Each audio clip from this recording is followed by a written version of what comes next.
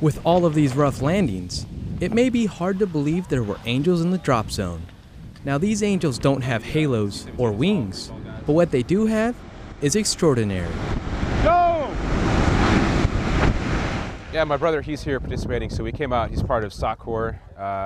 He's a jumper as well, so it just kind of worked out. The timing was good where I was here doing this, and he could come out, so I got an exit with my older brother, and that was, for cinema value, that was probably the best part.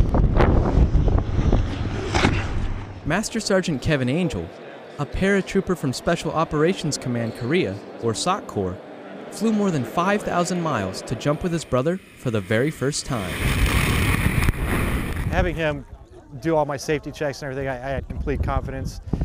And watching him conduct the air operations from the aircraft and seeing how he was able to do it, it was spot on, and he was doing his job as an absolute professional.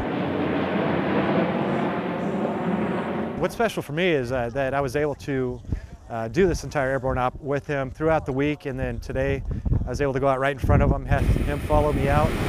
Go!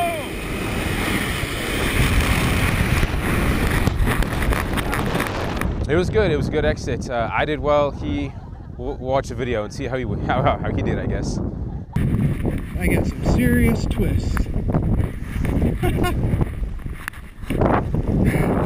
We were also able to have our father out here watch us come down and walk in together. So it was a very special day for the entire family. 1 minute, they're bumping fists.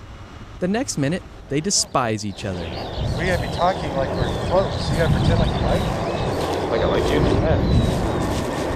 The only logical explanation? They're brothers. Which one's thrown up more? My older brother has.